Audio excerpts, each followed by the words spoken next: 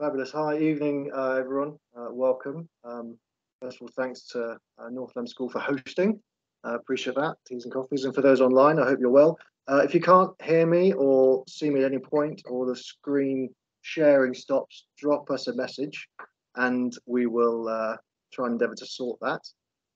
My name is Daniel James. I'm an independent consultant supporting in my career at the moment a lot of the interconnecting development in the North Sea as well as worldwide, and going to cover a few topics today, principally around how the UK and also the rest of the world is looking to strengthen its energy security, the business opportunities that come with that, the market availability with high voltage direct current interconnectors, touch on wind farms and offshore platforms regarding then the growth in that market and how interconnection is going to support that, as well as then the fact that these cables are transporting electricity hundreds of miles across the open seas, what capacity they've got, and principally then the installation challenges, which is sort of the tie-in principally with mechanical engineering, marine engineering, and how we're supporting this industry as a whole. We'll cover a little bit of the cable design in its basics, but principally looking then at the mechanical handling, the offshore vessels and the installation tools, burial trenches, the challenges that come with that, and how we want to make sure that these cables are protected for the entirety of their operational life. And we'll cover a little bit of what happens and what it looks like when it goes wrong, to make sure that we try not to make that happen in the future. I realise that I'm clicking through slides, but it's not changing on. It's odd. 1 second. Apologies. I read a slide that you guys couldn't see. That one. So that's what I just said. Apologies, you couldn't read that at the same time. But briefly about me, upbringing wise, I'm lucky enough to live abroad, Malawi in the Middle East with my parents and my brother growing up. Attended well in school. A levels was for me typical engineering background with maths, physics, design, technology. Did enjoy it very much. A lot of attention to detail. A couple of awards in my younger years with Audi Design of the Year, finalist, Arkwright Scholar. Attended Bristol University, which I enjoyed very much. Fond memories there as a mechanical engineer. Some of the professors are still there now, doing very well. Wilcox enjoyed doing lots of non-destructive testing for the aerospace industry on running wings and things like that with piezoelectric crystals. Chartered in 2012, and a little bit of my ongoing CBD was around a mini MBA to try and understand some of what we're talking about with the economics behind these mega projects. Early career-wise for me was large EPC contracting companies just outside of London, Fleur, Daniel and Kellogg Brown Root. Backgrounds rotating machinery and packaged equipment, so lots of pumps, turbines, compressors, supporting projects out of Portugal, big refinery upgrades, Houston, Oklahoma with mechanical seals and pressure equipment, and then worked out of South Korea with Hyundai Heavy Industries, where we did a large LNG modular construction, which ended up Gorgon was off the west coast of Australia, continental shelf there. Moved on to the likes of Shell and Exxon, working out of Norway. The other end of the Lange-led pipeline, which is the one that connects UK and Norway, did a large upgrade up there to continue the supply of gas to around that 20%, which supports the UK gas intake. And we had construction yards in Poland and then building offices in sunny Aberdeen. From that point, and why I'm in the Midlands, I live locally in Leamington Spa, is worked with National Grid to support a large project that they were running, which was a carbon capture storage project as a competition to try and win a CapEx fund in the Humber region with a White Rose carbon capture storage. I was the lead mechanical engineer supporting all the design work and the EPC contract manager prior to sadly it not going into construction phase, which was a huge shame. But supporting them with all of their offshore work transitioned it into all of their interconnection, which was their growing business at the time, and supported all of the national grid interconnector projects since 2016. And since then became independent as an independent consultant, supporting a number of transmission system operators as well as developers with projects from early feasibility right the way through to construction and commissioning.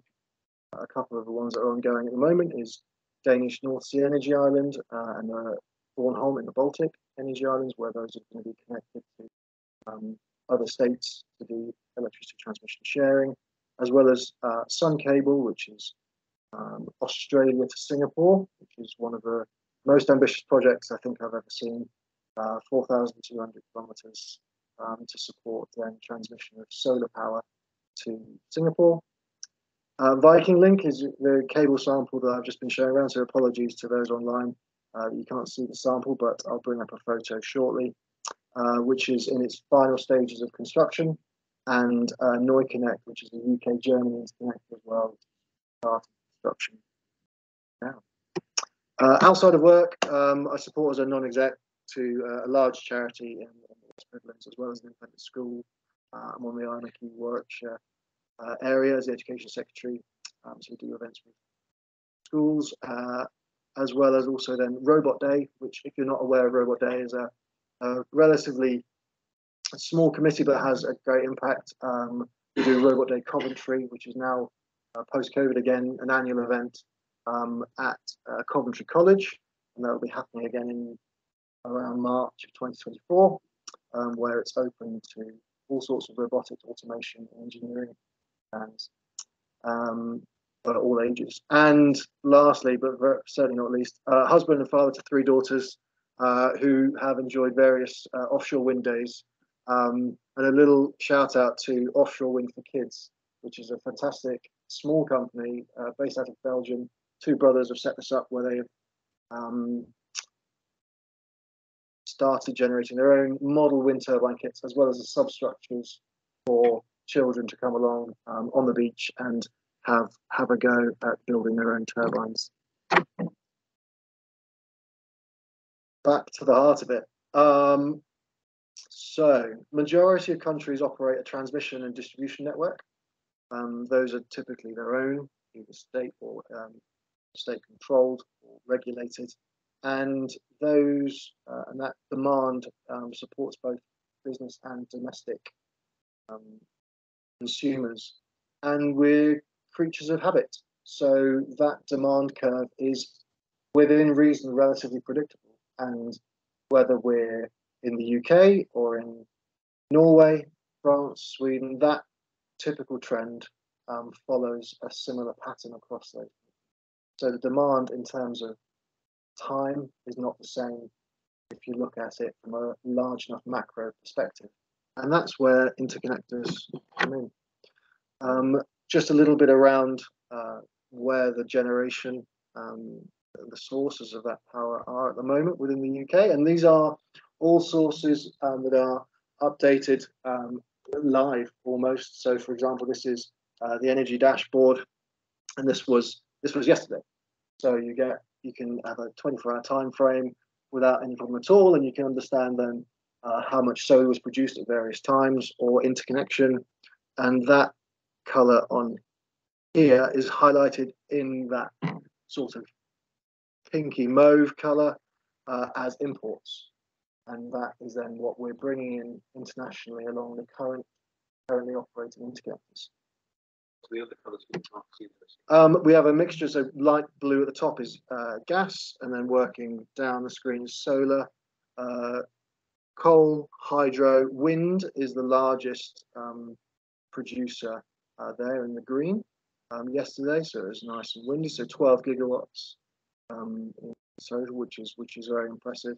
You may well have seen some of the tweets and the news where we are, as a nation, slowly doing more hours per day or total days of renewable energy production, and I think those records will keep breaking with the number of wind farms that are going to be coming online in the future.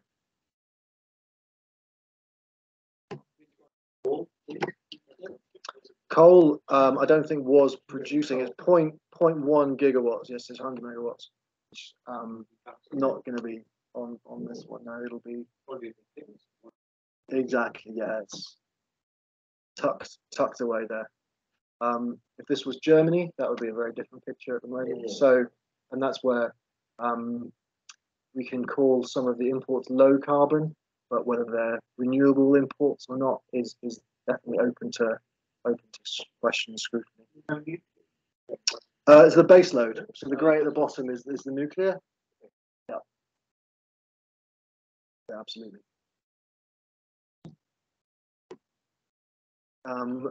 Just talking about the split then more graphically, but particularly then on the right-hand side here, looking at the split between fossil fuels, renewables, and low carbon, and nuclear classified, as you rightly said there, as a low carbon on the right.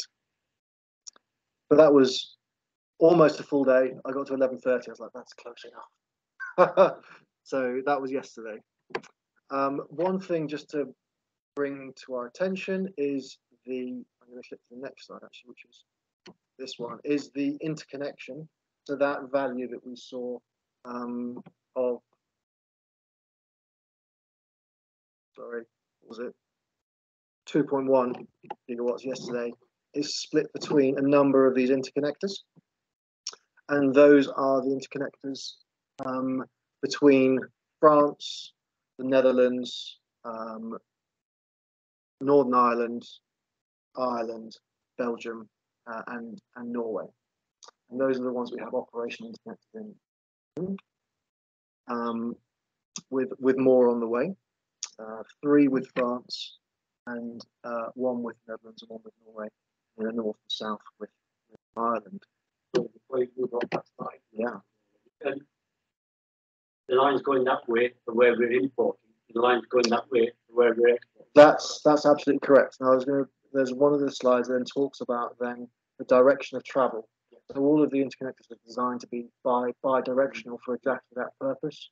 If the sun is shining or there's a football match on and they need more power because everyone's watching footy, then it can be purchased and sold in around half-an-hour slots within the transmission system network.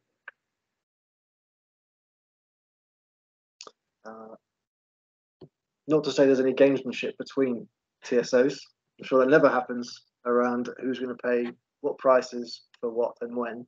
But it's also collegiate in that there has been incidents not that long ago where the Belgians got us out of a bit of a hole where there was a demand that we weren't going to meet, and they then actually fired up one of their own stations in support of us when we couldn't do that ourselves in time. So although that did come at a cost, it was probably worth paying for that couple of hours, absolutely. So those interconnectors themselves, we've got a number here. So those are the ones in various colours that are built and operational. So going to the Netherlands, Belgium, France. There's one colour that's incorrect here, which is the one to Norway on the North Sea link there, which is also operational. And then we've got the 2 across to Ireland. One does run from Scotland down to Wales. That's Western Link, but that's actually owned by National Grid Transmission and not the sort of more venture capitalist style part of National Grid, which is independent, which is National Grid Ventures, who are the owner operators of the ones that they build. It's a free market in the UK, so anyone who wishes to develop an interconnector is permitted to do so. They can go to the regulator, they can generate then the business model that they can negotiate or whatever, and go ahead and then try and arrange then their own interconnector with various other system operators around Europe. So the likes of FabLink, NeuConnect, Grid, Link are independent of National Grid, but operate in the same way. And the system operator in Warwick aren't obviously then obligated to treat everyone in the same fashion. This is exactly what you were mentioning around whether you're left or right of the zero mark for import versus export, and that changes obviously on a regular basis depending on who's got surplus power and what prices are being willing to be negotiated and agreed. And again, open source information and all of these. This is GridWatch, for example, highlighting then in the various colours. Appreciate this isn't that clear. It's more clear when you can have a look later. But the various interconnectors are then also cycling. So this is a year, and you can see a trend around when we are acquiring versus exporting more power in general throughout the year as well.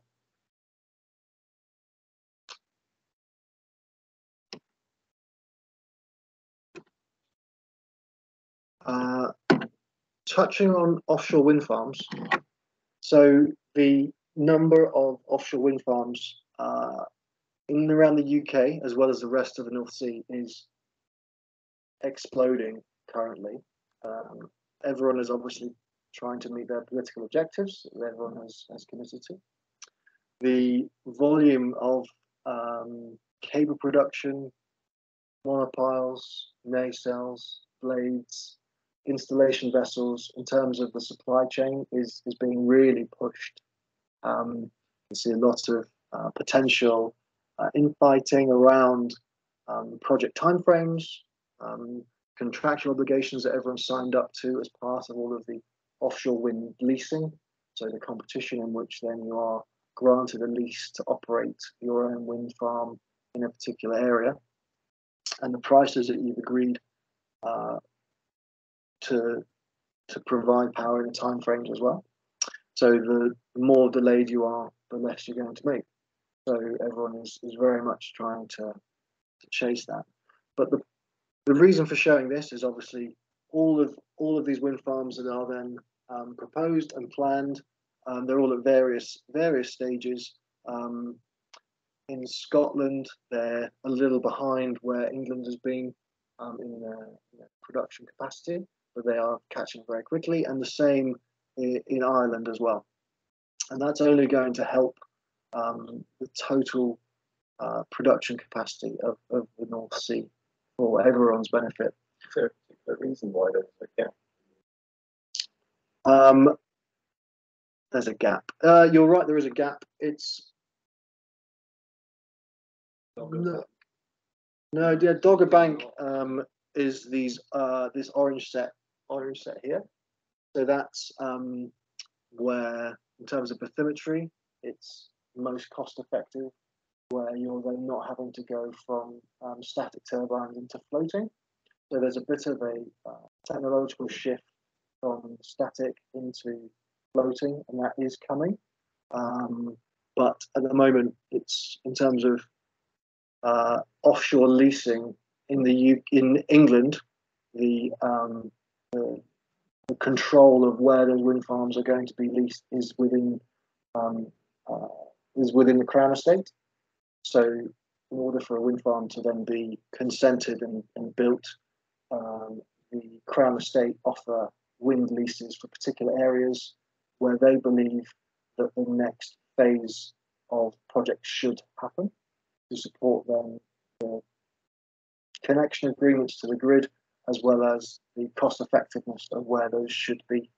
And then the first couple of rounds were then closer to shore to reduce the capex, and they're slowly becoming further and further offshore.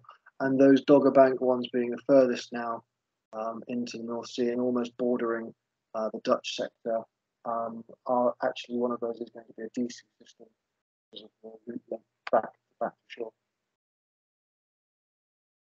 I'm sure that gap will be filled at some point in the next couple of rounds. Is there any mention about colours? Yeah, it's purely around the maturity of the project. So yeah, so pink is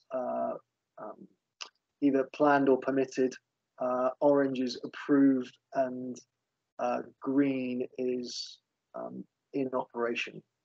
So the largest ones in England at the moment are Hornsey. So these ones just here, and that's Hornsey 1 and 2. You may have heard about those in the news, and they're operated by Ørsted, which is a Danish company, which used to be called Dong Danish Oil. But they have transitioned, and they no longer own those assets. So they are purely wind farm owner operators now. That's so, for example, in the Danish sector on the east side there, all of those grey ones are where the authorities have marine spatial plans in sort of long-term forecasting on areas where they then are going to commit on a certain number of gigawatts of production, but the areas aren't fully approved and they haven't been licensed yet. They're very early phase. But that area off the west coast of Denmark, the large grey sort of triangular spaceship shard looking thing, they're looking to have 12 gigawatts of offshore wind production there. And that's part of the Danish energy island. You may well have seen in the news where they do plan on having a artificial island and or a combination with platforms to support those offshore wind farms, not individually having to come up with that capex fund to bring everything back to shore. So they'll operate as a hub in the Danish sector, and some of that will likely come south towards Belgium and the Netherlands, as well as potentially north to Norway. Nothing's been agreed yet with the UK around connection to that energy island, but we'll have to see. Some people are terming that as multi-purpose or multi-point interconnection, which is also a phrase being used at the moment. The Danes are stuck with energy island and DC systems. It's subdivided, isn't it? That big triangle there. Subdivision, isn't it? Yeah, that's right. That's their best guess at the moment around. I think they're 2 gigawatt blocks, which is different operators. That's what will end up being leased, and they'll probably limit the number of blocks you can have as a single owner operator, so that you're not dominating the market in terms of supply chain and or manipulating anything, or the company might fail and suddenly all that political capital is lost as well. So with all these wind farms, and currently they only typically have connection agreements to their own state, the only way to utilize that power generation in its fullest is to have the interconnection between all of our Northern European colleagues. And here is then what that looks like, with the interconnection planned to Norway. So there's one operational at the moment, that's North Sea Link. Then there's a future one planned, North Connect. We then have Viking Link, which is running from Lincolnshire all the way across to Denmark, including the onshore. We're around 750 kilometers total length. Then there's a number of shorter connections, obviously across to Ireland, and then to Northern European colleagues, Belgium, Netherlands, France, and one smart one, which is ElecLink, which actually goes through the Eurotunnel. So they didn't have to do anything apart from pull it through there. Clever idea, that one. I like that one a lot. Yeah, exactly. A couple of racks and they're good to go. No, obviously it was more involved, but in terms of capex, that they did well. Just to highlight then the reasons again behind it is little satellite imagery around the population centres, the energy density required in certain areas, and how we can facilitate that transmission and production. Just thought it was a nice image to share around where some of those are. But what is an interconnector, and how are we making them work? So number one on this infographic is the existing transmission system within each of the states. So on this one, this is an example of Viking between the UK and Denmark. And those existing assets also include number two, which is the existing substations. And those are then all high voltage network are then 400 kV UK. And in order for us to connect to Denmark with this length, we're converting that from an AC to a DC, and that then required a converter station with AC connections between this, the substation and the converter station. Those are typically then underground cables that are tracked between the two, and those have to be relatively close to one another in order not for the losses to start cannibalizing the whole concept of the system. Typically around 5 kilometers from the substation to the converter station, that sort of radius. And then the substations need various upgrades as well as part of that, and that's the obligation of the transmission system owner, or anything else. And then we have the converter stations themselves, which for this, including the valve and everything else, but we're doing it internally rather than the yard. Buildings themselves can be upwards of 20 meters tall, which is fairly substantial. So a lot of work goes into making those as acceptable as possible for the local population, design-wise, and mitigations around the site and site selection and everything else as well.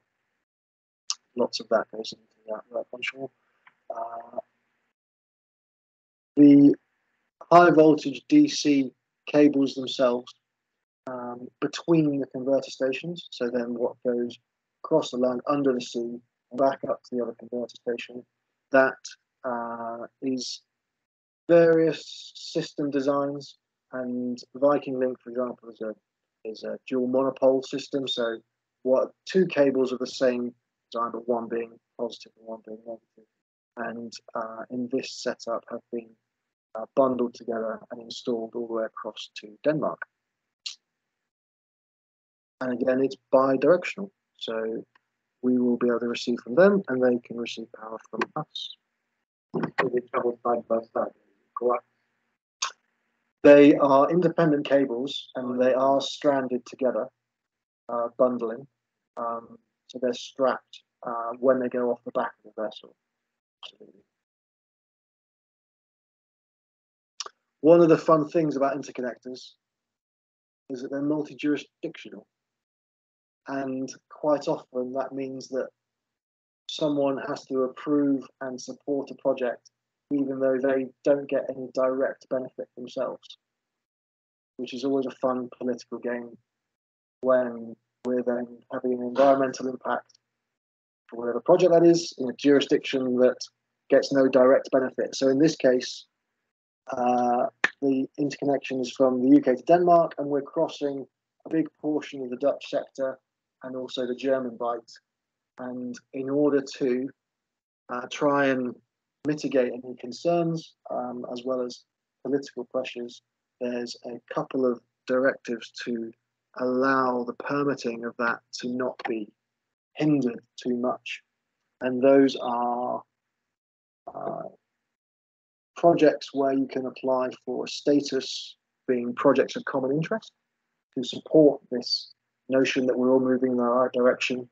And once you get a project of common interest and you're within the 10-year network development plan, which is a long look ahead to try and support this, your the status of the project within those permitting regimes is well recognised. And although you have to abide by all the local legislation as well, there shouldn't be any NIMBYism on a TSO or at a state level regarding these projects. But again, to highlight the level of interconnection around Europe, so it's not just the North Sea, it is Europe and the rest of the world looking to support the energy transition. Okay, so that was a brief run through interconnection, offshore wind farms, why we're going in this direction generally, and where do mechanical engineers, marine engineers come into all of this. And a lot of it is around the cable itself. They are wonderful products, they're exceptionally well designed by very smart electrical engineers, but they are not robust. They are not large pipelines with huge wall thicknesses and concrete coatings that you can just throw down into the sea and it's all going to be okay. They've got very delicate components in them, including fiber optics. So there are sometimes then integrated fiber optics, or the pair of cables, for example, on Viking Link has then an independent fiber optic cable that's then the third cable in this little bundled package, and that is what's going off the back of the vessel to then allow communications between the converter stations themselves and direct understanding, as well as support in any issues around fault finding. Should there be an issue with the cable, that is then more easily identifiable around the distance from shore that there might be a fault. The weight of the cables themselves is genuinely tricky. They are very, very heavy given their size. We're talking around 50 kilos a meter, depending on the cross-sectional area of the cable, the amount of transmission it's got, and also the number of armoured layers. The number of armoured layers is typically dependent on the water depth that's being, the cables are being installed in. Upwards of 500 meters water depth. It's quite often dual armoured in order to that suspension mode in cable design. One of the other limitations around the cable design is the bend radius. The copper core is designed to allow a certain amount of movement within it, but that does absolutely have a limit, and that limit is variable depending on the cable design itself. Typically 4 to 5 meters. So if you're arcing a cable or trying to lift it, and there's a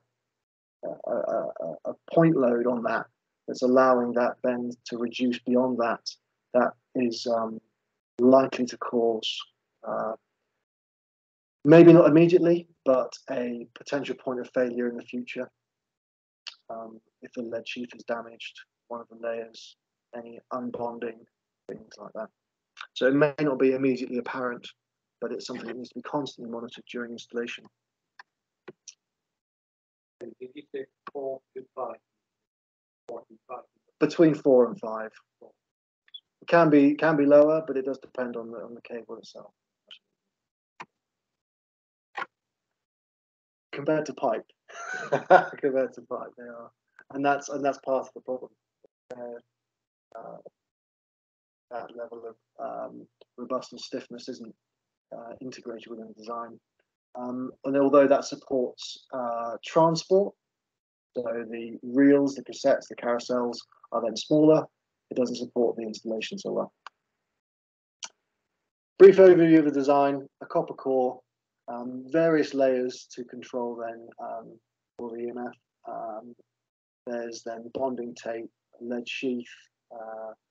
All of these things are then to stop water ingress as well, both acting longitudinally. There's some bitumen in there too.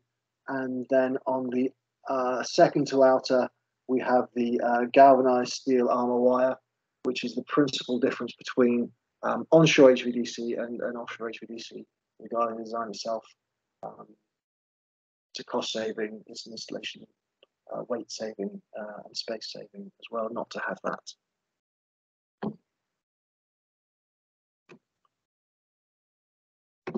The installation challenges, and where we as engineers then are doing a lot of the grunt work around routing. So I mentioned around the water depths, around the bathymetry, the changing topography, the changing in soil conditions is very important to the routing to allow the installation to be as easy and effective as it possibly can be in order to install and protect the cable below the seabed. The North Sea is fairly forgiving. The water depths aren't significant, even the ones going up towards Norway, although we're talking 250, 300 meters, isn't significant, but the change of the bathymetry, the slope angles, everything else is significant. So that's something that is surveyed beforehand as part of the routing and the route study work. Cable just lays on the seabed. We'll come on to the burial. No, absolutely. We'll come on to the burial methodologies in a minute. And there's two different ways of doing exactly that.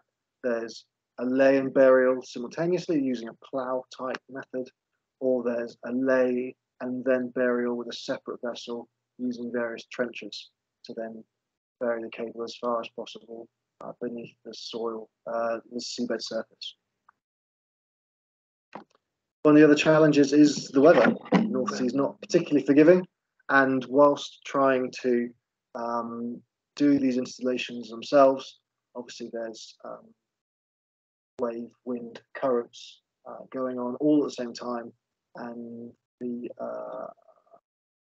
challenges that poses and the installation windows when it's preferred in order to reduce the potential cost increases due to delays.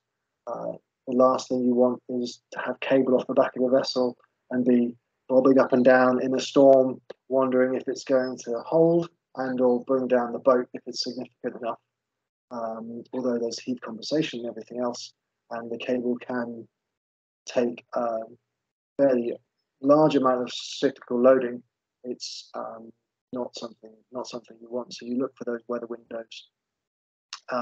And vessels that have the largest capability as well. If looking at these graphs, for example, and on the key on the right-hand side there, between 0 and 5 for significant wave height, HS. Operationally for installation, talking maximum of around 2 to 2.5 meters during install. So you can see that there are parts of the North Sea where that does become a challenge all year round for certain. The summer seasons are then better for that.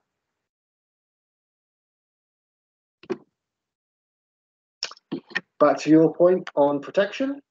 If we were to lay the cable just on the seabed and leave it as it was, that would almost inevitably, at some point during its operational life, mean that it gets knocked about by something, and whether that is anthropogenic risk, principally being anchor drags, so vessels who are dragging on anchor or unaware that they're dragging their own anchor with an anchor that's skipping along the seabed, will likely then come along and strike the cable and damage it. We talked about they're not concrete coated pipes. They are cables with relatively thin layers, which upon damage will cause a failure, if not immediately, but in the near future with water ingress and everything else. The other anthropogenic risk, particularly in the North Sea, historically is our fishing fleet, where we have trawl boards going along the seabed to pick up everything that they're after. There's a few different types.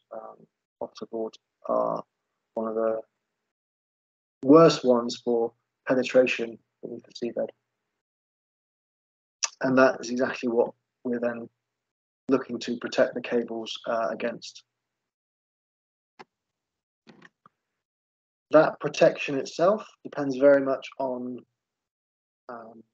the amount of seabed mobility in the area. So if there are large sand waves moving around, we have to understand that so that we can look at whether they're cyclical, whether they are just moving from one area to another, and the height of those sand waves, to develop a base reference level where we believe that that layer of sediment won't be moving, and to then bury beneath that to a certain extent, so that across the operational life of 40 plus years, hopefully that cable will remain buried forever until it needs to be removed, recovered as part of the decommissioning, which is also features as part of some of the permit agreements now, unlike historically some of the oil and gas assets, which are not obligated to do that currently.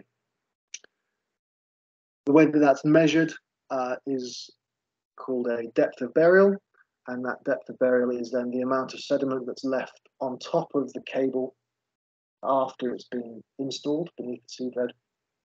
That is different to the depth of lowering, where you can lower a cable into a trench, but if there's nothing on top of it, it's not that protected in case an anchor does come along and skip into that trench, or a trawl board comes along and does connect with the cable. So a lot of the installation requirements for contractors is around depth of burial to support that. Just a little image here then of exactly that scenario where a cable system was jetted into the seabed with a depth of lowering, DL of 1.5 meters. But because of that particular soil type, those conditions, and the methodology used with the jetter, the depth of burial, so the sediment on top, was only 30 centimeters. And sadly, an anchor did come along and strike the cable before enough natural backfill and a movement of the seabed could support then a greater depth of burial to stop that penetration from the anchor. So a lesson learned on that one from another project, and the installation methodology and the level of backfill prior to handover of the asset is really critical. Areas around the world that lay the cables on more sort of conditions. There are, very much so. So one of the other projects the National Grid have also been involved with is North Sea Link, which is now operational. That's up to Norway, and the conditions up there, particularly at the Norwegian end, are much more granite based, and there are methods to choose between. You can choose to cut through that rock itself with a relatively narrow cut in order to lay the cables directly in. You're pre-cutting that rock, and then protection, whether that's sand or rock back on top in terms of smaller grading, or you can opt to lay the cable directly on and simply protect it with full pipe vessel rock that comes in and then does long lengths of rock protection on top of the cable system. It's very much dependent on how long a stretch you've got that you would have to either do with mechanical cutting. It's a very slow process in terms of meters per hour of successful trenching versus the cost of the rock, location to a good quarry, and also whether the environmental implications for that particular area are too extreme for the local authorities to accept. There's a reticence to have rock being installed for long sections. What would be affecting that damage? A cable repair. Yeah. Well, the repair is effectively cutting out the damaged section and then replacing that, and then dropping the cable back in again, reburying.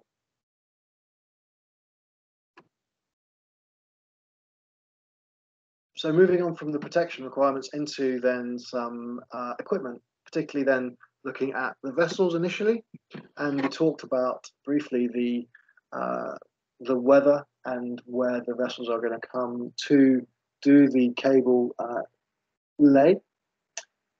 Those vessels have to compensate for heave, ocean currents, which are linear or non-linear depending on the water depth and the location, monitoring then at the touchdown monitoring at the seabed, the bottom tension of the cable, the bend radius, making sure that that's not being exceeded as well, the direction of travel to make sure the vessel's not moving backwards and exactly that, having a big S in there, as well as monitoring the top angle, the offshoot angle, so that the cable is being positioned correctly. The vessels are very advanced. Now there's a new latest and greatest, which is from a company called Prysmian, one of the leaders, global leaders for cable manufacture and installation. This is the Leonardo da Vinci, where they have dynamic positioning on a lot of the larger vessels now, and that can support cable touchdown accuracy within plus or minus 2 meters to the majority of water depths. Which certainly we're looking at the moment, which is impressive. And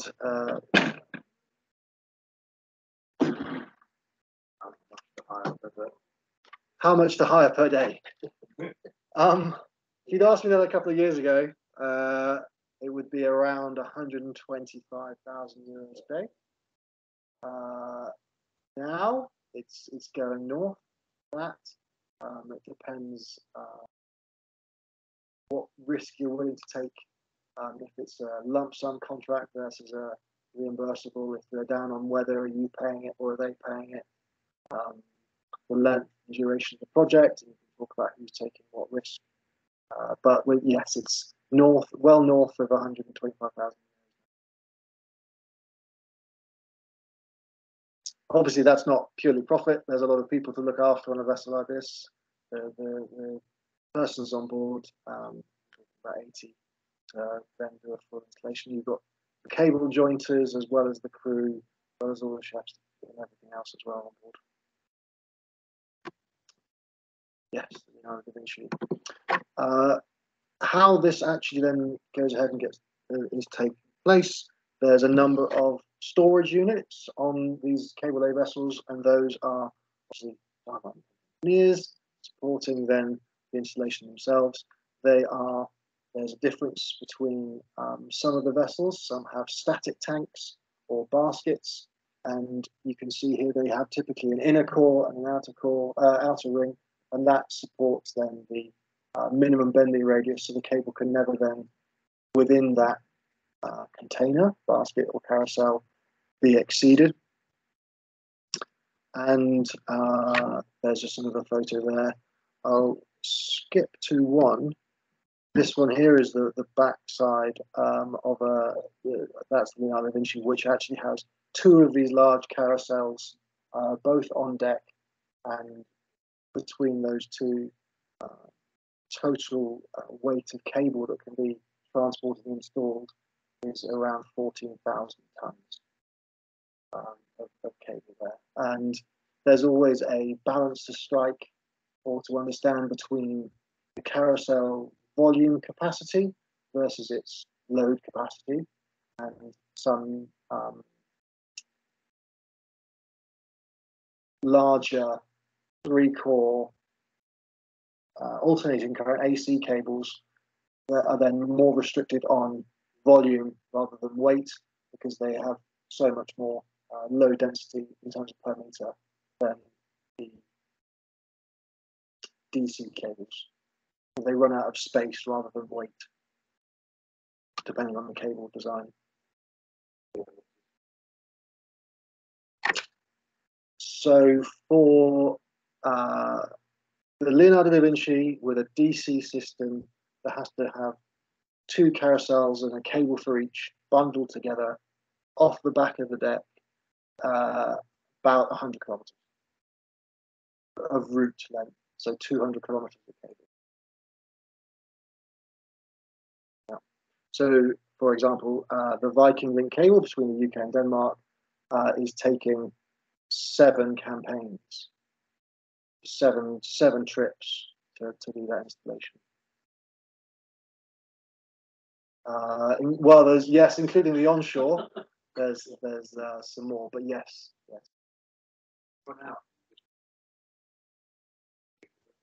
Yeah, correct. So you place it down on the seabed and mark where it is, protect it if you believe it's necessary, or have a guard vessel on site to ward off everyone else. Ring the bell, get on the radio, flares, whatever's needed to stop someone going over the top of that end, and they would normally leave twice the water depth in terms of cable length to then retrieve, bring on board, joint to the next piece that's already in the carousel, and then start laying again. I've got a picture of the joint to show you in a second. No, you do a grapnel run. You'll pick it up. Sometimes there's a marker buoy as well with like a Chinese finger netted on the end. It depends how quickly you plan on returning. If it's going to be there a while, you may prefer not to have something on the surface that could get entangled. So it depends on the project. The repair that you mentioned earlier, that also brought No, all the repairs, I'm going to caveat that in a second, but all repairs take place on vessels. Yeah, so the cable's brought to surface. You've got to pick it out. Correct, yeah, and that's depending on the water depth. Obviously, the more shallow, the less you have to retrieve. But absolutely. In terms of controlling that cable on the vessel, all sorts of mechanical equipment, and that is typically in the range of these linear cable engines or tensioners, and those are either tracked or wheeled, so they can be tracked like a tank tracked or wheeled. Something that's actually not as high tech as it looks, but they are developed with Dunlop around controlling the friction factors and the wear. They can control then the compression strength, compression against that cable as well to make sure it's not exceeded, and they can all be adjusted depending on which cable they happen to be handling at that time. The second style is the large wheel in the center here, the green one, which is a drum cable engine or a capstan, where the cable is wrapped around, which is then controlling the payout in a controlled way at the back of the vessel. And all need support and mechanics on board to make sure they're all running smoothly, being monitored continuously throughout all of the work. Did they have an auxiliary engine? They're all, yes, they've got their own power gen. No, they've got auxiliary, particularly if the cable loses power, you don't want to lose power to the tensioners, because unless you're going to fail close everything. You need to keep your positional power. And the DP is going to always be independent. The DP class of a vessel then is principally around the levels of redundancy, for that reason. Cable lay around then other equipment on board these large vessels, so winches, pathways, the chutes at the back of the vessels themselves, all of the sensors and equipment, and also on the right hand side there, an example of one of the quadrants, which is then used to control the cable being lowered to the seabed without exceeding that minimum bend radius. A tricky task, because you obviously have to get that to the seabed, unhook the cable remotely using class and also ROV monitoring, remote operating vehicle monitoring, to then make sure that when you start lifting that quadrant again, nothing is caught, because you almost guarantee then to exceed that minimum bending radius if part of it is only caught on that quadrant prior to its retrieval.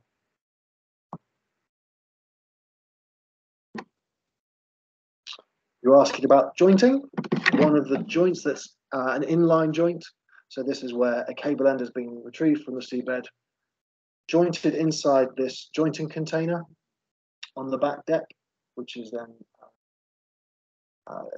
controlled conditions, not automatically sealed or anything like that, but controlled conditions, and jointed with some cable protection systems on the ends to make sure that the cable is not going to be overbent, and then lowered with a spreader beam in line, put on the chute inside the cable trains, cable engines, and then the vessel can carry on laying the rest of the cable.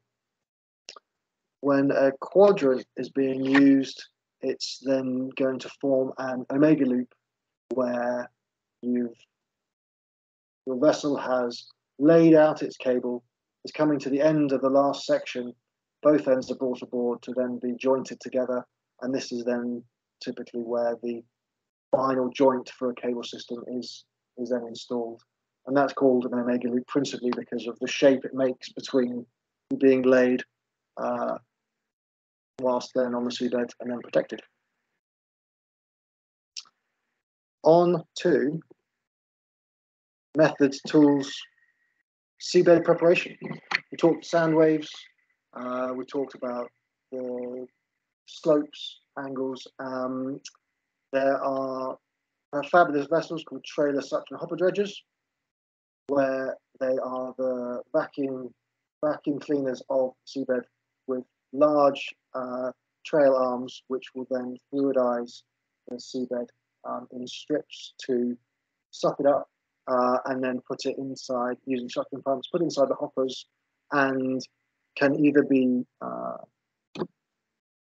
opened or dropped into a specific site that's been pre-approved as part of a permitting activity where it's allowed, or it can be used in some types of beach replenishment, beach nourishment works, where then it can be sprayed back to shore. There's lots of those types of activities. Even on the East Coast in Lincolnshire, for example, there's an annual beach replenishment activity that a Dutch company does, for example, Van Oord. Next type, we talked about rock earlier. So there's full pipe vessels, and these are vessels that will go to a quayside, a quarry for the North Sea, principally Norway, where you get very good rock, very large quarries, and they will get loaded up and bring rock to wherever it's needed, either for cable protection or for crossings of other assets where there needs to be a separation between a pipeline or another cable and then the cable that's going to be laid across the top. And those are fantastic vessels. They have full pipes which have ROVs, and they are controlled at the bottom where the position is incredibly accurate. The rock grading that can go through those is up to around 600 millimeters, so they're quite considerable if you need them to be, but you run the risk of that being stuck, of course. So typically the grading of those rocks would be somewhere in the region of 2 to 4 inches. But a lot of the stability calculations will be performed based on bathymetry, the water depth, the amount of currents locally, to understand whether that rock berm that's going to be created is going to be stable throughout a 1 in 100 year storm, for example, or whatever design criteria is. Cable burial. So back to your item around protection. 3 different ways to classify and identify the tools that are used to do that. What's the method of penetrating the soil? How are we going to guide the cable, if we're guiding the cable down to the required or target depth of lowering? And how is that piece of equipment moving forward in the direction of travel along the cable? We have these 4 principal categories: a cable plow, which can be used in a simultaneous lay and bury or a post-lay burial scenario; a mechanical trencher, top right, which can be wheel or a tongue type trenching tool, which is physically moving the materials; a mass flow excavation or a jet trencher, the bottom 2, where we're using water under various conditions, pressures, to move or fluidize part of the seabed to allow the cable to be buried. Won't go into a lot of detail on this one, but you can see them afterwards, and this is produced by one of the authorities, Seagray, around the categorization of those types of equipment, where on the left-hand side, we're looking at the soil penetration method, varying from the top from a very mechanical ploughing technique and mechanical technique down the gradings to jetting, and then right at the bottom to the mass flow excavator, which is a big water hairdryer moving sediment around.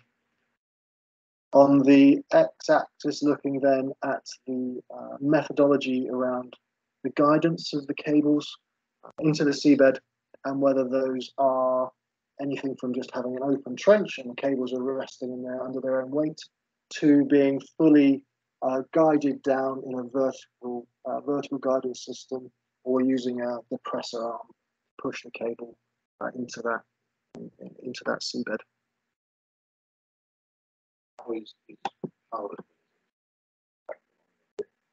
No, you're absolutely right. So that's part of that categorization. So the plows are bollard pulled, either with the cable lay vessel or an auxiliary vessel, support vessel, and they are, as if they are a farming plow, they are pulled along the seabed, and the cable is then routed through those and down through into the bottom of the trench. Different types, of course, and I'll come on to that in a second. Around some of those have a jetting aspect as well to reduce that friction in the front of the plough, and some don't. Some are much more brutal in effect. Yeah. It's pulled by a surface. Correct. Yeah. Yeah. Yeah. No, the reason why you would go and let me skip to this one. Perhaps this explains slightly. You probably can't read that from there, but the top line where the plough is, for example, and where the force balance shear plough is as well, the description of the soil category in there is towards the top end, the harder end, being clay or glacial till. And the reason then for choosing that methodology of installation is because of the soil conditions. So the only way to pull something like that at a significant bearer depth is with a very large amount of tow force. So the bollard pulls, I mean, we're talking around 60 to 100 ton. So an ROV that's either tracked or free moving, free floating is not going to have that capacity.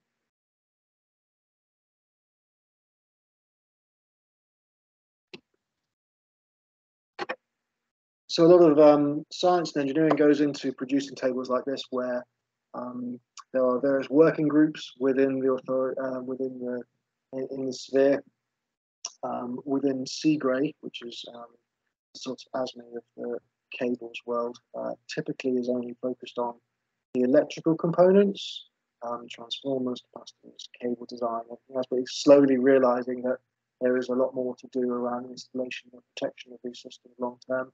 And there have been some working groups, and I'm pleased to support a company called Prima Marine in some of those discussions.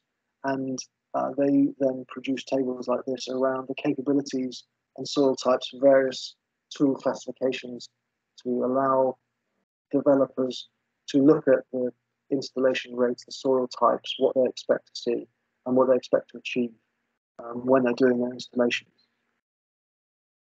A table like that would be created by a collection of companies, or is it one overseas body? Yeah, this has come from a guidance document from Seagray themselves as part of a deliverable, as an output from one of his working groups. So it's in the regulator. No, there's no regulation around the methodology of installation. I think the only requirement from the regulators' perspective, so Ofgem in the UK sphere, is that money needs to be spent appropriately. So if the selection of a tool within a contract is poor, is effectively incorrect, or the execution of the contract is negligent, is probably a bit too strong a word, woeful perhaps. Ofgem do come in and do audits, and but that's only from a national grid regulated point of view, not from a independent company point of view who's developing interconnectors. they wouldn't be subject to that within reason, of course, because they're still going to have effectively a contract with a cap and floor, for example. Then,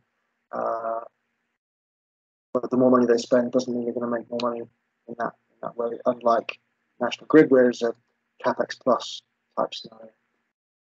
These are guidelines. Absolutely, yeah, and in these guidelines, and nothing's ever entirely black and white regarding soil conditions. So your KPA regarding the stiffness of the soils, the layering of the soils is never the same.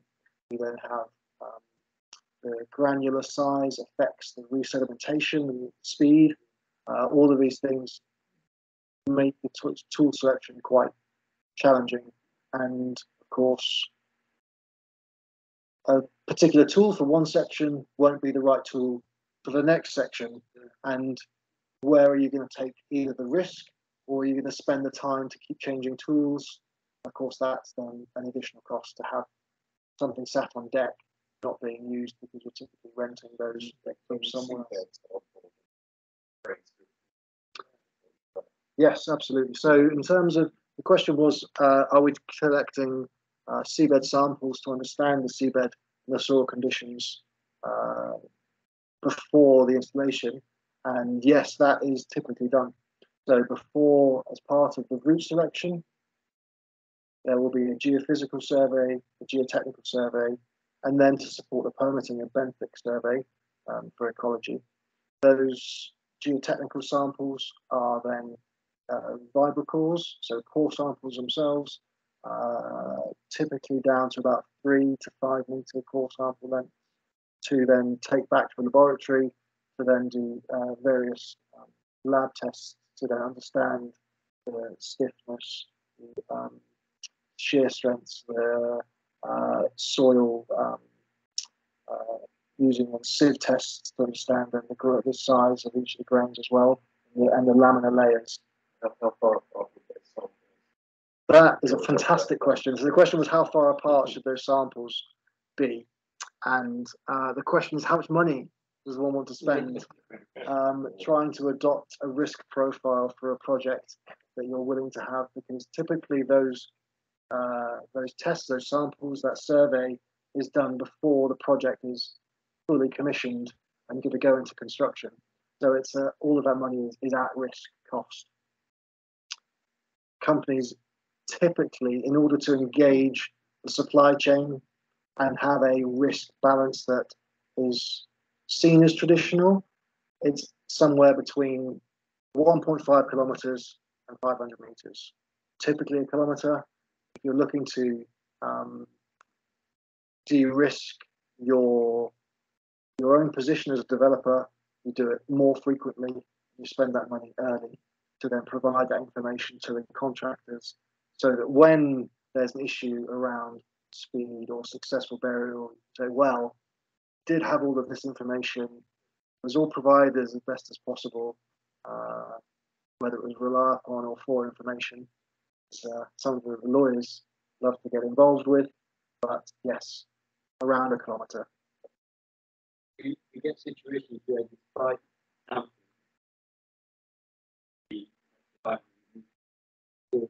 find different types of rock or whatever, so you actually got your own tool and you've got to change into sample.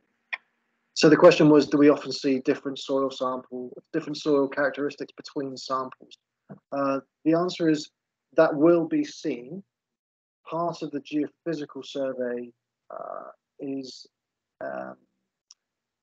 often a sub-bottom profiler, so that pinger or chirper will provide then a laminar view of the seabed.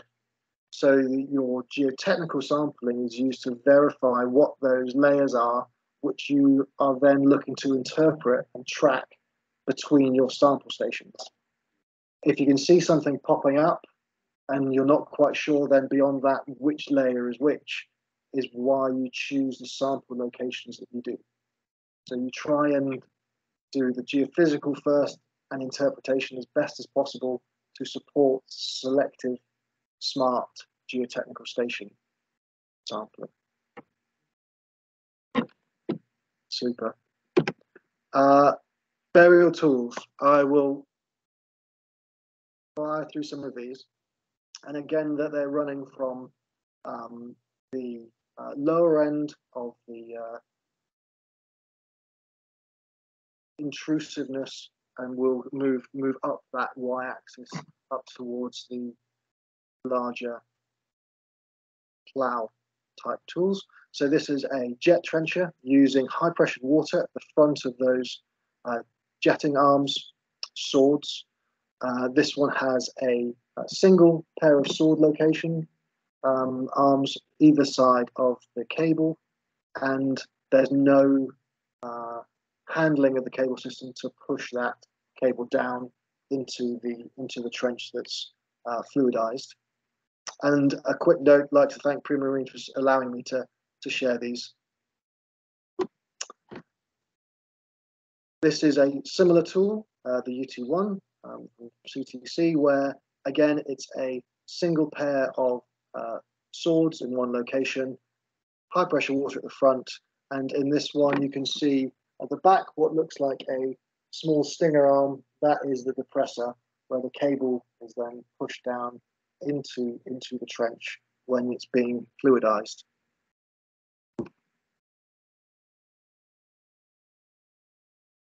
Another way to effectively give the cable time to lower into the system is using an eductor, so to pull sediment out the back after it's been fluidized so that it doesn't resettle as quickly, and that allows the cable to lower under its own weight. And this is the T750 from Canyon, who do a lot of installation equipment. The bigger cousin is the T1500, and this then provides again a single pair of swords but with a backwash. So instead of deducting liquidized, fluidized seabed away from the trench, this pushes it further back through the trench that has already been fluidized, such that the cable can be have time to lower itself, as well as offering the opportunity for that backwash to provide depth of cover, depth of burial cable that was installed a few seconds previously. What would be the typical laying rate? Yeah, so that's a great question. If it's a traditional cable lay on its own, and then a trencher is going to come afterwards, depending on the weather conditions, but if everything's going smoothly, 400 to 500 meters an hour for the cable lay. For the trenching, again, that's very much soil dependent. If it's a jet trencher in nice conditions, 250 to 300. So you do one, then the other. That's what I'm saying. You don't. They're not one following. They will follow each other as closely as possible, but of course the cable lay is happening traditionally faster. So the time frame between a cable lay followed by the cable trenching support vessel, there will be requested to be guard vessels to monitor the activity above that cable until the trenching can come along and do its protection. In terms of the protection of the system, you're absolutely right. Yeah, so you can only go the speed of the slowest of the two.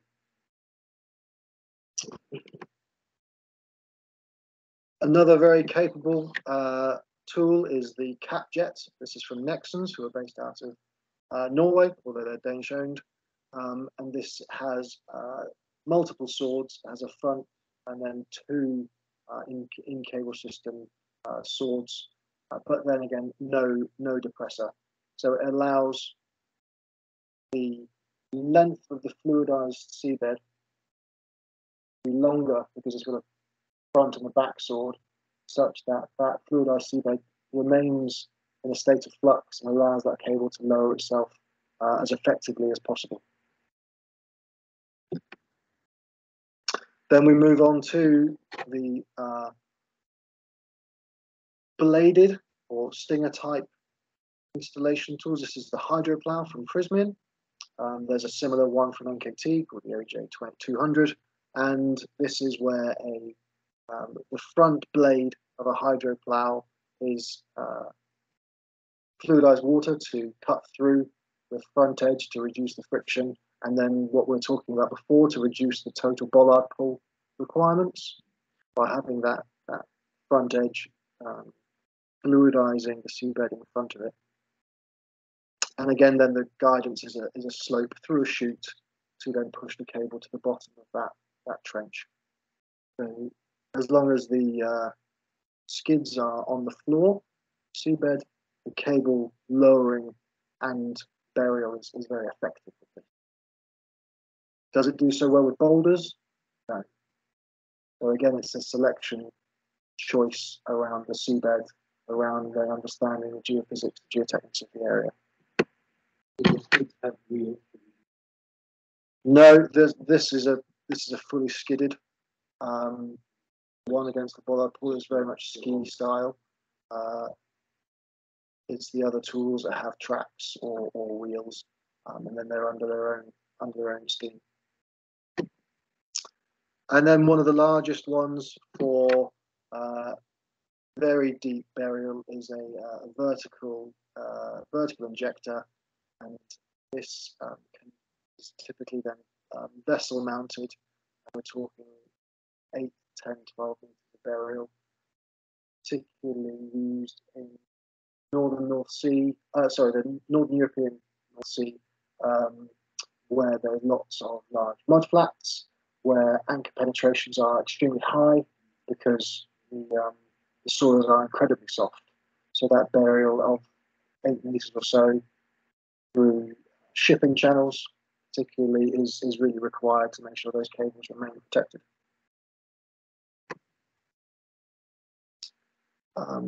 Through softer sediments, and in the same way anchors bury themselves, plows bury themselves.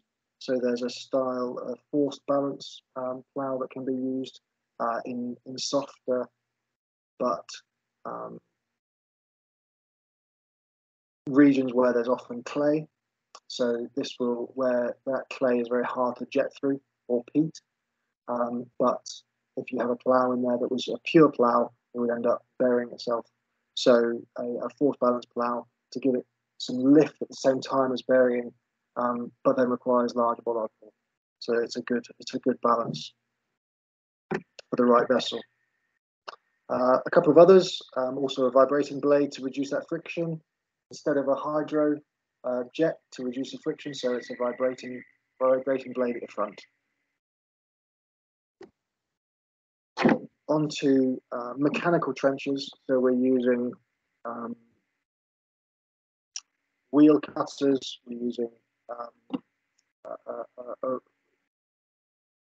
wide chainsaws, effectively is what they are, to then cut through rock or very hard sediments. And again, these ones typically don't have depressors, but are very good at allowing that trench to be opened up in hard conditions. This is the iTrencher from Canyon, and also has an adductor on the side to suck out any remaining fluidization at the back. One of my favorites, because it looks like a monster and it is a monster, is an item from Travocean, which is a wheel cutter, and something like that, if not that one, was used on North Sea Link, cutting rather long sections of granite for the cable to be lowered into. This is then a similar one, but a pre-construction activity. So this is the scar plow, where it opens up a trench itself to then remain open for the cable to be laid in afterwards. So this is the other way around, and allowing that trench to remain open for the cable to be lowered, and then whatever method of cover afterwards. This particular one, the scar plow, there's also other ones that can be inverted, which are then inverted and pulled back across after the cable's been laid to bring the material back into the trench. Comes with its own risks depending on the sediment type. Again, if there's larger rocks or boulders in that, pulling those back in on top of the cable isn't the best thing in the world. It's rather more uncontrolled than a full pipe vessel, so it's a choice at the end of the day. But there's some of those things. Any of these operations be monitored? Yeah, so the question was, can those activities be monitored? And they almost always are. So there are remote operated vehicles on umbilicals being controlled from the surface to monitor the cable lays, so the touchdown monitoring, to monitor then the installation tools themselves. They also have then cameras on that they're all mounted, and with the umbilicals coming back to surface, it's constantly monitored. All of the sensors now have their own telemetry as well, and that can also be beamed back to shore to understand if the bollard pull is too high, if it's got stuck, if the speed is being reduced for some reason, even though the track speed is showing the same, so you can see if it's slipping. There's a whole lot of criteria, and you can set alerts against various criteria as well to highlight if there's an issue. Not too much more, but a couple of things then on what happens if or how it can go wrong. In two phases. One is during the installation itself, and I've intentionally neglected the electrical side of this in terms of, yes, the cable can be manufactured incorrectly.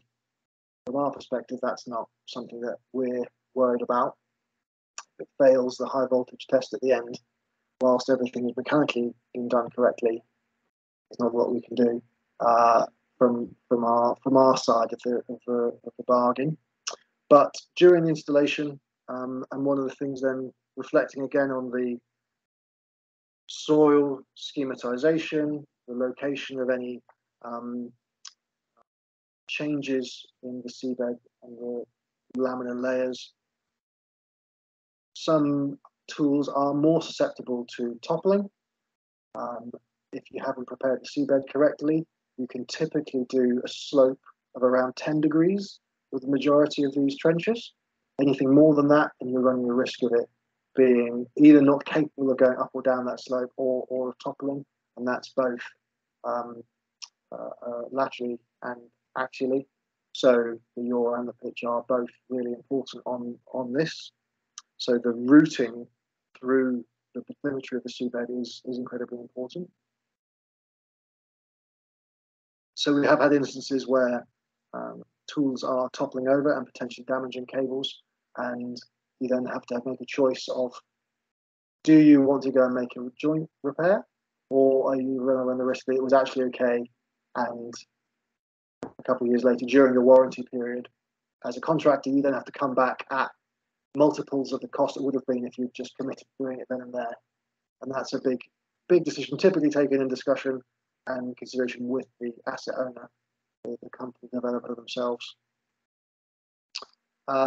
Depressors, although they really support that opportunity for the cable to be pushed down to the seabed as much as possible, come with their own risks.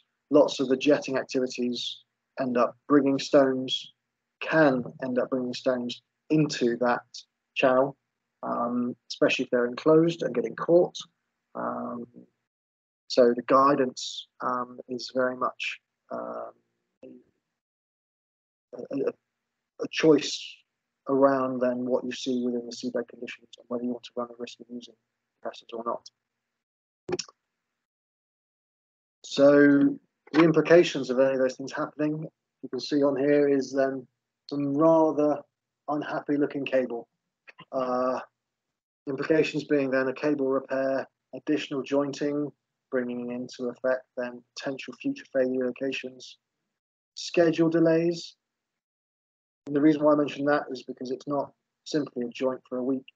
Where you're doing post-lay burial, you typically won't have the jointing team on board if you don't need them. You're just laying a cable. If you're just burying a cable and it's already been laid, why have a team of 14 to 18 persons on board that you're not going to use. So then you have to get them to site if they're available, helicopters in and out, all of that fun and games. So not something you want to do. Cost increases obviously, and then the potential then that cable won't have been buried correctly either. So you might not meet your permitting requirements, which may cause issues with the authorities, such that they could, very unlikely to happen, but they could hold off you allowing to receive your operating permit if you haven't met their conditions. During operations, so we talked about anchors and anchor penetration, and it does happen. This was a good example in 2019. It was actually even in a river, so the vessels were reasonably sized, but not what you can see. But an anchor has absolutely trashed one of these cables. There's a little video clip if we want to see it, and maybe I'll just go to the lessons learned first and come back, and we'll see if it works. We'll give it a go. But the implications of that were on this was in Ghana, where there were blackouts. They then had onshore asset failure as well, because it was a unintended failure of the system, and their protection systems of the rest of their infrastructure weren't quite up to muster, and that also then led to load shedding for months until they could get everything else back up and running again. So a real issue for them. So the lessons learned out of that, as a nutshell, understanding the surroundings and the route selection, understanding the submarine, the soils themselves, and protect the asset correctly using an appropriate tool, whether that's then right for this soil penetration method, cable guidance, if you're willing to take any risks around that, and then how it's going to be moving along the submarine floor itself. Those are all the slides I have. If you're willing to bear with me, we'll see if this little video works. 1 second. Because it's a little bit of fun, because it's one of the only times I've seen a system operator owning up to it. Hang on. Ooh, there we go. Our airline company continues with its efforts to repair damages to its submarine cable. The company announced yesterday that it has been able to retrieve sections of the cable from the riverbed. It set upon examinations the armor and insulation protection of the submarine cable for damages which extend to the conductors within the cable. According to GPL, further examinations along the remaining length of the cable that rests within the channel of the Demerara River extending to Freedom Loop will be conducted. There have been concerns about the location of that particular submarine cable, since it falls in an area frequented by marine traffic. GPL's divisional director for projects, Ryan Ross, said looking back now, perhaps the cable should have been placed in another area. With the benefit of hindsight, I guess it is not exactly the best location in the channel here. We have other submarine cables, by the way, that have been damaged also, and it's not in the shipping zone, but not as frequent as this particular cable. Maybe it was not properly placed, located, but that is something. The way our system is configured currently, you know, we would have to maintain a link between the two substations we built. So there's a number of factors that, you know, we're trying to work around. It's been built that way. I can't invest in knowing all the reasons why at that time, but with that said, with the benefit of hindsight, probably not. I'll leave it there, because that's sadly one of the implications of not managing your route, managing your barrier protection, and everything else correctly, and it impacts other people. I couldn't see online if there was anyone writing any questions, so apologies. So I think we're okay for questions on there. Anything else from yourselves in the room? bring it to site. Actually, what's been the biggest technological change over the last 5 years?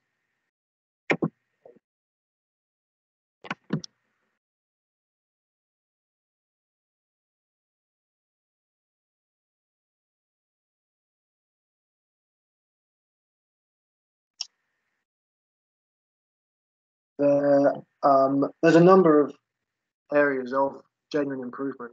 The installation vessels themselves are getting much bigger, while still allowing themselves to come as close to shore as possible. One of the principal challenges is the larger the vessel, the larger the deeper the draft. It gets further from the coast, typically around 10 meters water depth. So suddenly you've got this section where you can't quite get there with the vessel. You can float the cable in. That's 2 kilometers. Who's going to take the risk for that?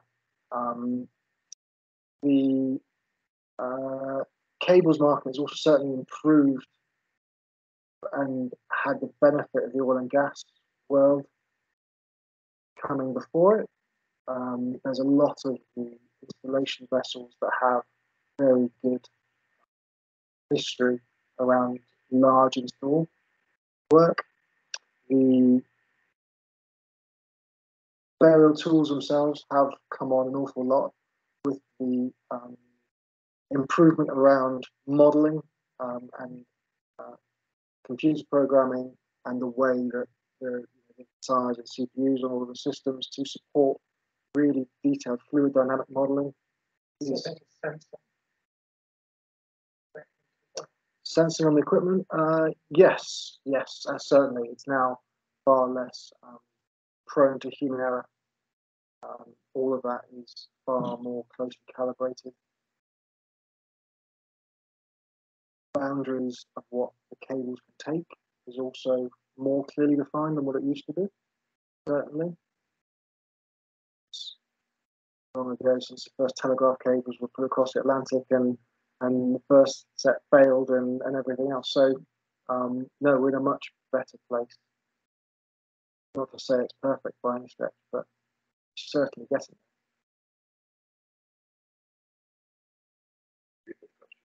there. Absolutely not.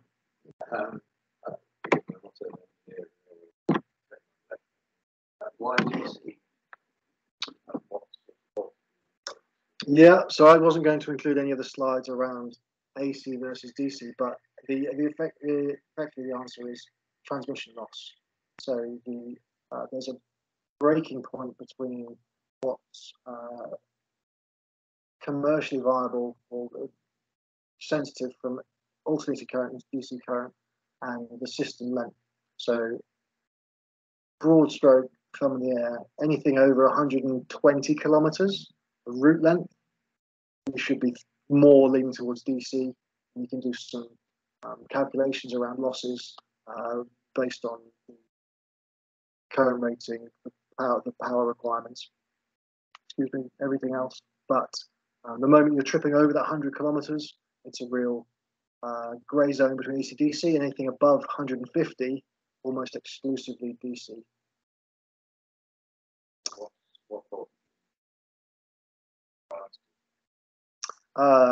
There are a number of steps that the electrical design supports because they go through fairly rigorous testing in order to be qualified. 330, 400, and 525, typically kilovolts for the larger interconnectors. That depends on what you're looking to push down the system. I can't remember what we're operating for Viking.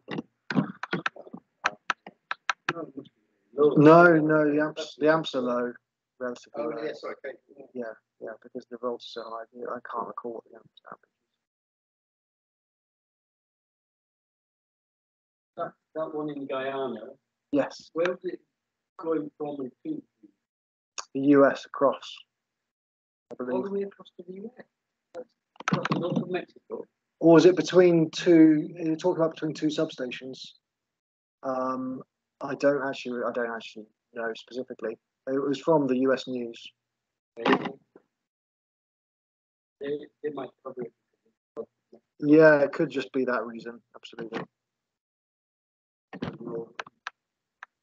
The import or an export to that basis. Yeah, I couldn't say explicitly, but just felt it was a interesting example of a real anchor doing some real damage.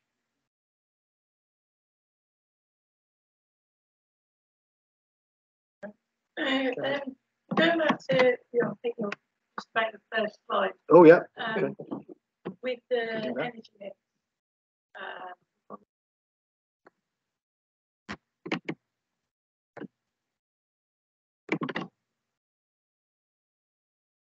One of these? Yeah, that one. Yeah. So I went on an IMechE tour of our local gas power station and we were shown graph by that about 15 years ago. There was a lot of coal, gas, not a lot of wind or solar. So obviously the way that sort of the sun shines when it wants to shine, wind blows when it wants to blow, sort of thing, and you've got your interconnects as well. So in terms of getting the balance right, sort of, I'm assuming it's flipped from 15 years ago where you have more control of what you generate compared to getting the balance. So how would you, with the interconnects, obviously that they're dual direction, but I'm assuming it's quite interesting to get a balance right for these days with the renewables. It is absolutely. Obviously, I'm not sat in the Warwick control room offering half-an-hour slots for various interconnectors or producers, but the understanding I have around that, it is very intricate. You may recall in the news, it's a little while, maybe 6 months ago, that there was a trip which almost put London into a blackout, and that was due to National Grid regulated business having an issue at one of their stations, but they thought it was due to the Hornsey wind farm coming on and offline. Actually, it wasn't in the end, but part of that was because of the fact that, as you say, generators are coming on, coming off much more frequently than what they used to, and certainly in different parts of the UK. We're not the only country that struggles with the power generation location versus where the demand centers are. Germany is the same, and they've actually got large onshore DC systems now being constructed to take the power from the North Sea down towards Bavaria, for example, where it's another big, heavily industrialized area. It requires lots of power. So they're having to reinforce their grid that way. The only thing I can say about reliability is that different countries have different strengths. So, for example, with our 3 interconnectors to France, a lot of their baseload is still nuclear with EDF.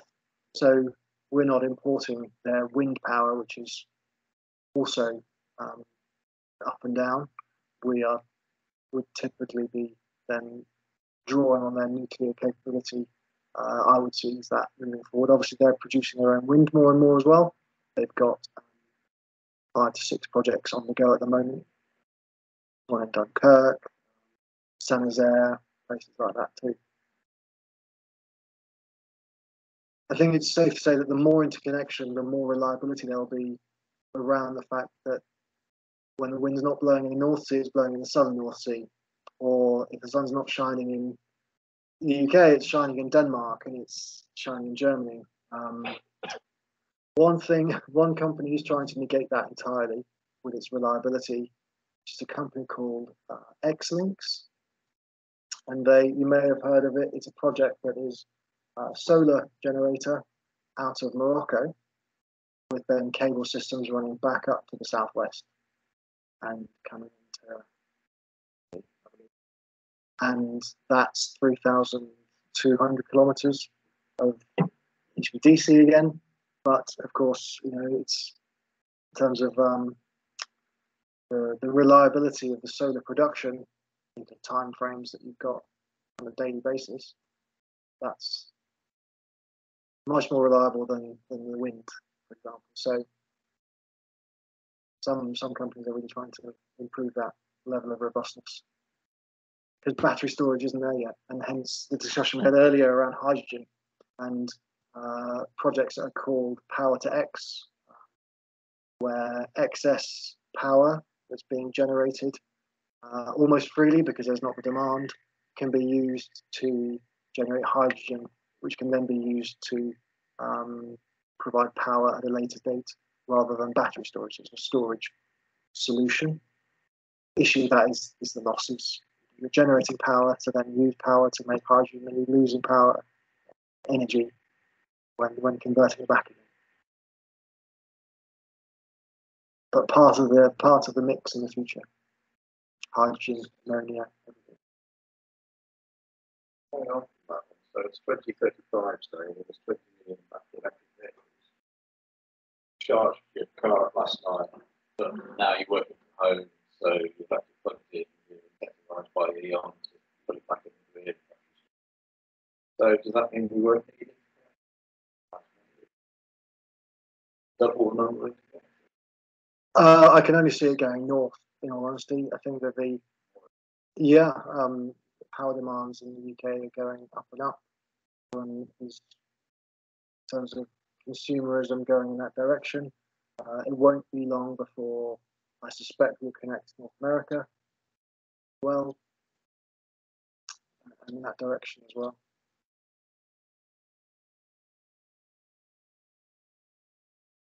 If it's only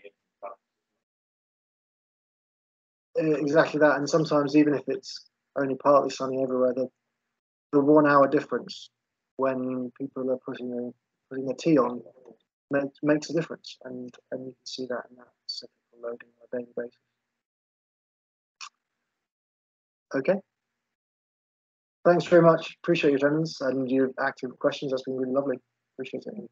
Thank you.